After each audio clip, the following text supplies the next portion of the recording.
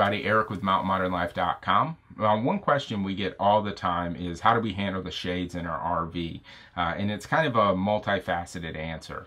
So when we first started looking into shades, we were looking at your MCD shades, your linen shades, or your jute shades, but we weren't entirely sure how exactly we were going to handle the windows. We were still flirting with the idea of possibly putting a wood frame around all of them, bringing in that rustic vibe, or just going with a different tile of blind or something like that. So as we pushed forward, we considered our different options, and we started up front by our windshield and the driver and passenger side windows.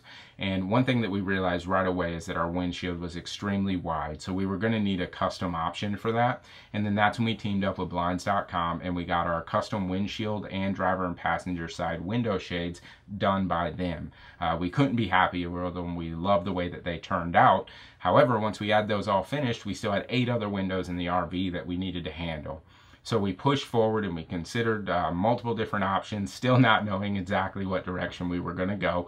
And then all of a sudden, time to hit the road creeped up on us. So we needed something fast and budget friendly before we hit the road and got out there, because we didn't want to be driving around with no window coverings. So we ended up cruising to Lowe's and we got the Liable brand, which if you don't want to go to Lowe's, you can also get them from Amazon and other places as well.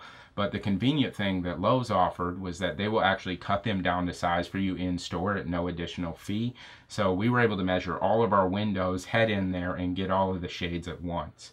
Now they do offer a couple different varieties of styles like light filtering, blackout, different options. We actually went with light filtering for most of the living areas, and then in the bedroom we went with the blackout shades. Now the thing is what's really important to us is that we wanted to make sure that when the shades are down, we were able to actually still get some of the light in, because, you know, we actually bought this RV because of all the windows and all the light that it was going to be able to bring in. So we needed that to be a factor. And these shades absolutely do that. They do let the light in while at the same time still not letting anybody see in if you have them closed. Now, with all that said, there are a couple things about the shades that you should know. One is that when we first got them all into the RV and we took them out of the plastic wrap, they smelled like beach balls. Yes, the balls you throw around at Major League Baseball games or at the beach, exactly like that. Now, after about a week, that smell did go away, but it was kind of concerning in the beginning because we didn't know if it would ever go away. But if you do go this route, know that the smell will disappear. Another thing is that the mechanisms aren't as high quality as, say, you're going with a more expensive blind, and sometimes you have to kind of work with them a little bit. Real quick, I'll pull it down for you and we'll see if it'll show you what it does. So generally when you pull it down, it generally does stick where you stop pretty well. Now the concern is when it goes up, is it going to go all the way? Is it going to go halfway? Who knows? Let's see what happens. See, now that time we got lucky. It went all the way up. And, you know, it's kind of a 50-50 bargain. You never know what you're going to get. And so it'll stop about halfway down, such as that. So then you just need to pull it down again and snap it back up into place. Which, like I said, these roller mechanisms can be a pain. But there it is.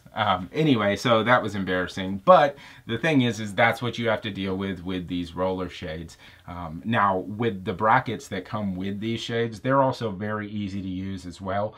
They do come with nails. Now, if you plan on moving your RV, the nails probably aren't going to work because as you're driving down the road, you're going to hit vibrations, different things like that. We actually tried leaving one up with the nails for our first journey just to see what happened, and it fell. So we didn't stick with the nails for the rest of them or that one once it fell. We actually went with small little screws and screwed right into the wood paneling. Now the shades aren't very heavy, so if you do use the screws, you don't necessarily use anchors, or you don't need to use anchors. At least that's what we found. However, if you find yourself putting your shades up and you feel anchors are a better option, go ahead and do that. Just use your best judgment. But overall, if you're looking for a budget-friendly shade that you need in your RV and you need something to cover your window, we definitely think that these shades get the job done. In the future, as we move forward, if we do decide to do a wood frame or build some sort of custom shade cover, we may switch it up and go with something different. If we do, we'll let you know, but for the time being, we're extremely satisfied with these. Now, for your front windshield, I did mention earlier that we teamed up with Blinds.com because we wanted the custom option that fit the whole windshield. There are other options as well. Let's say if you want to go with the leveler for all your windows and you want to do your windshield, you can always get 2 different ones cut down and have 2 shades in the front. That was an option me and Katie were toying with for a while. So just something to keep in mind there. But overall, like I said, we're extremely happy with all of our shades in the RV. They all do exactly what we want. But if you guys have any questions or comments, definitely feel free to leave them below. I do want to actually mention one more thing before I get off of here.